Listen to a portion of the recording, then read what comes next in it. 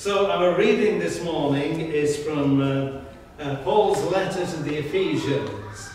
Last week, Justin took us through the beginning of chapter 2, so I'm going to continue this week by looking at Ephesians chapter 2, starting at verse 11 and going on to verse 22. Right, so here goes. And the heading in the the New International Version, get it right, is one in Christ. Therefore, remember that formerly you who are Gentiles by birth and called uncircumcised by those who call themselves the circumcision, that done in the body by the hands of men.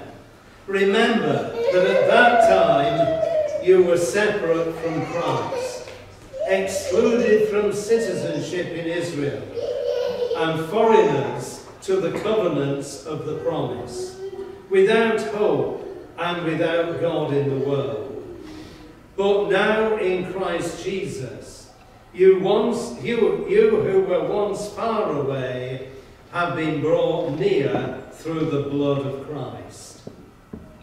For he himself is our peace, who has made the two one and has destroyed the barrier, the dividing wall of hostility, by abolishing in his flesh the law with all its commandments and regulations. His purpose was to create in himself one new man out of the two, thus making peace, and in this one body to reconcile both of them to God through the cross, by which he put to death their hostility. He came and preached peace to you who were far away, and peace to those who were near. For through him we both have access to the Father by the Spirit. Consequently, you are no longer foreigners and aliens, but fellow citizens with God's people and members of God's household, built on the foundation of the apostles and prophets, with Christ Jesus himself as the chief cornerstone. In him the whole building is joined together and rises to become a holy temple in the Lord. And in him you too are being built together to become a dwelling in which God lives by his Spirit. And there ends our morning. Right, well, last week, I think Justin preached to us about the transforming power of grace. And that certainly is what we see in the beginning of Ephesians chapter 2. And I can find it. For it is by grace that you have been saved through him, and this not of yourselves, it is the gift of God. So last week then, just in preaching about the transforming power of grace, well, Paul goes on to follow his references to grace by showing us the way to reconciliation. And that's what I'm going to look at this morning from these 12 verses that take us to the end of Ephesians chapter 2. The way to reconciliation. And I've split this up into 3 points, because it's always good to have a 3-point sermon, isn't it? And guess what? They all begin with the same letter. So first of all, distance. Is it come up? It's not come up. Yes, it has come up. That's right. Thank you, Patrick. First of all, distance. Paul talks here in these verses about the fact that we are separate from Christ and excluded from citizenship. There is a distance between man and God. Paul says elsewhere about, for all have sinned and come short of the glory of God. And we have to bear in mind that we're all sinners. Now, sometime, and there is this distance between us and God. Now, sometimes we can take this to extremes. Paul, I know, referred to himself as the chief of sinners. But he had a good reason for doing this, because he'd led the campaign of persecution against the early church, and therefore he must have felt quite a heavy strain on his conscience because of what he'd done.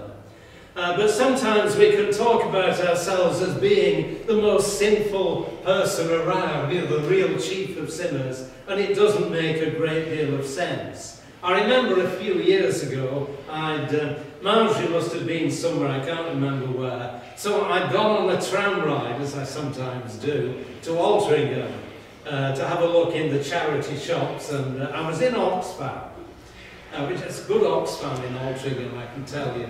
I was in Oxfam, and I must have been near to the door, and it must have been in the summer because the door was open. And I could hear this conversation going on outside, and it was someone witnessing to someone else. And this particular person was saying, and I really was a very, very, very sinful person. I was the most sinful person there could have been. And I listened. A bit of a clue was the fact that this person was talking in an American accent. And so I moved a bit nearer to have a look at this paragon of unvirtue. And he must have been 17. Couldn't have been much more than that. And unlike anybody else in the streets, he was dressed in a suit with a brilliant white shirt and, of course, a tie, even though it's something like June. He looked as if it had all gone through the washing machine only that day. In fact, he looked as if he might have gone through the washing machine as well. And I thought, that there's no reality here. This is... nobody could believe that this lad had been the most sinful of sinful types and come from a really sinful background. Almost certainly he'd been brought up in a very pristine fashion in the streets of Salt Lake City or whatever. And I think this reminds us, that we need to be realistic. We need to remember that we are sinners. Paul saying, all have sinned and come short of the glory of God. But some of us are a further distance away from God than others are. Some of us are not that far away, perhaps in our background and in our experience. But we are all at a distance from God. And this is the point that Paul is making here, that there is a separation between man and God. And that distance, however long it might be, needs to be broached, needs to be removed, and we need to come near to God. And how do we do this? Well, Paul changes his illustration at this point from distance to barriers. And I'm going to come on to my second point now, which is demolition. There we are. Now, in going to many, many sermons over the years, I don't think I've ever come across a sermon point called demolition. But I think it's valid here. And what we see in this next paragraph. For Christ himself is our peace, who has made the two one and has destroyed the barrier, the dividing wall of hostility. And it goes on to say, by abolishing in his flesh the law with its commandments and regulations. But Paul is talking here about a barrier that Christ Jesus has demolished, has destroyed. Now, a good number of years ago, I can remember seeing something on News Northwest or Granada North or whatever it might have been, about 2 blocks of skyscraper flats somewhere in Liverpool.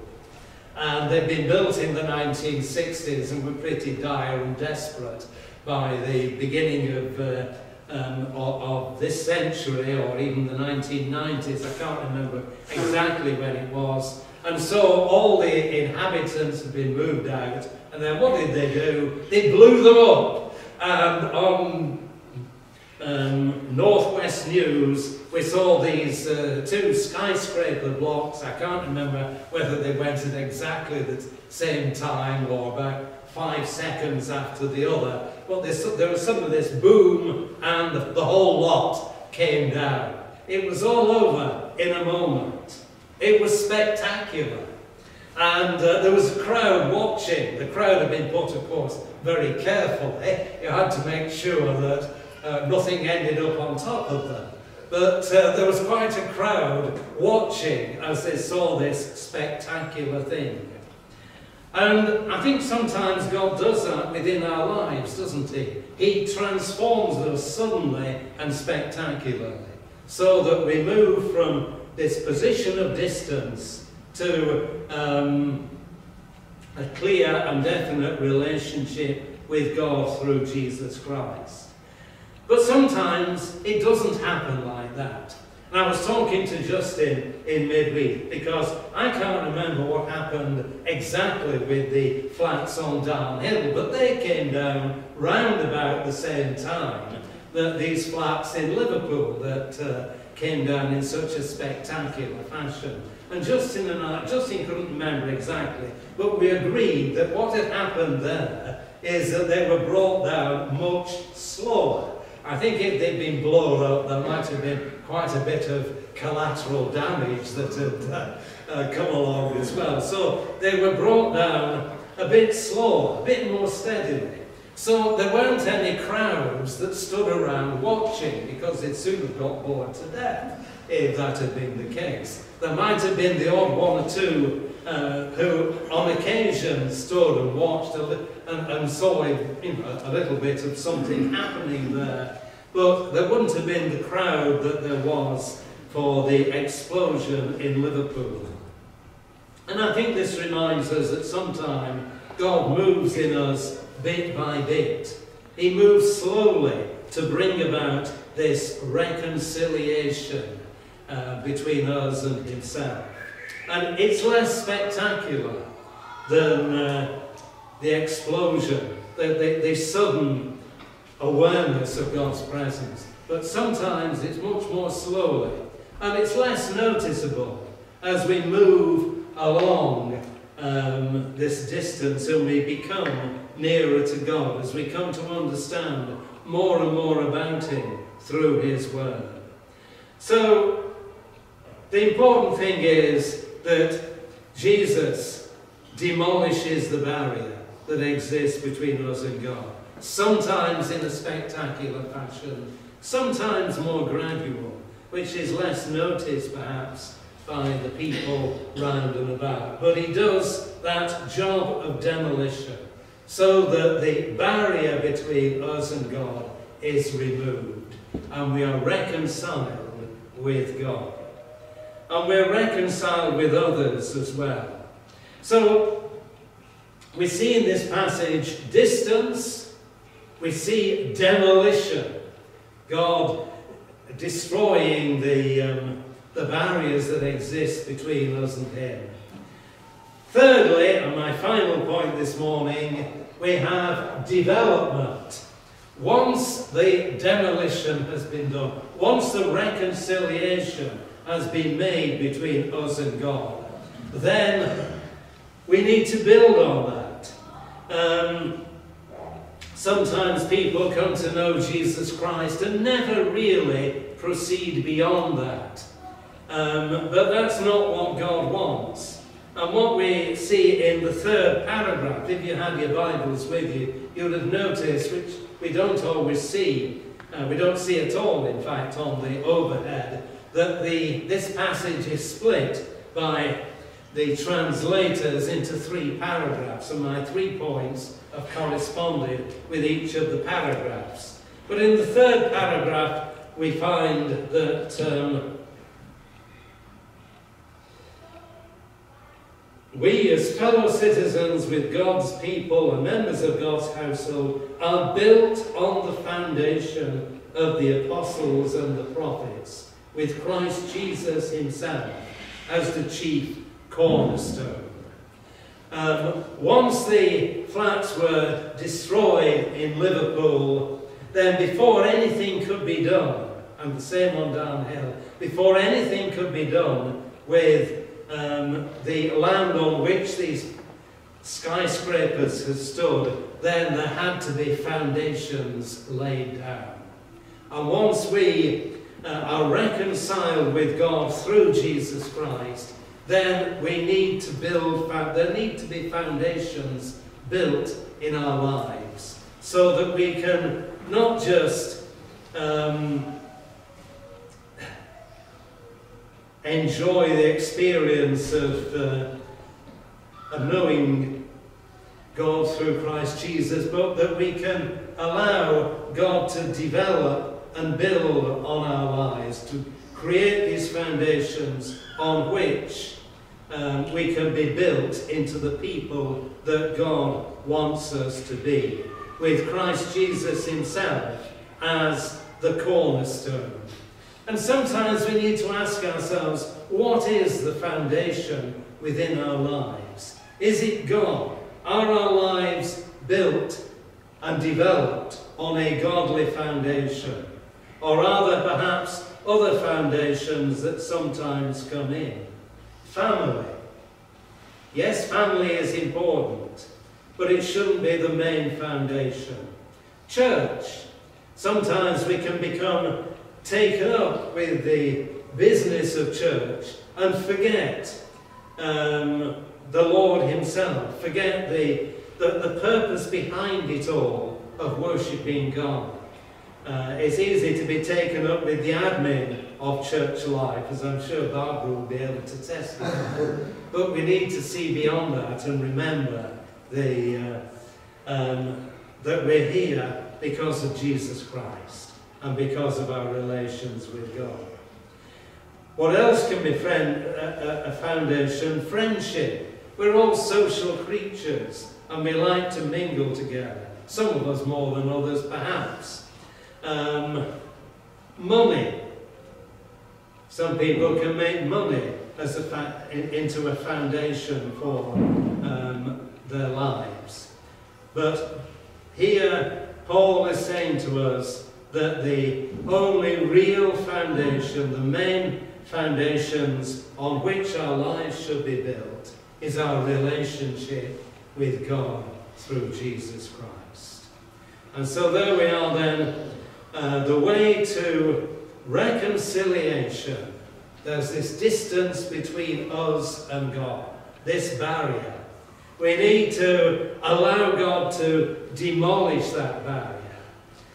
But he won't demolish it unless we give him permission to do so. The people who blew up the flats in Liverpool had to have permission from those who owned the flats before they went ahead with the demolition. And then we need God, we need to allow God to develop, to bring about development once the demolition has taken place, and to have Christ Jesus as the cornerstone in our lives as we go forward from there. May the Lord add his blessing to his word to us today. And I'm going to ask the band if they'll come forward now with another song, after which we'll have our time of intercessory prayer.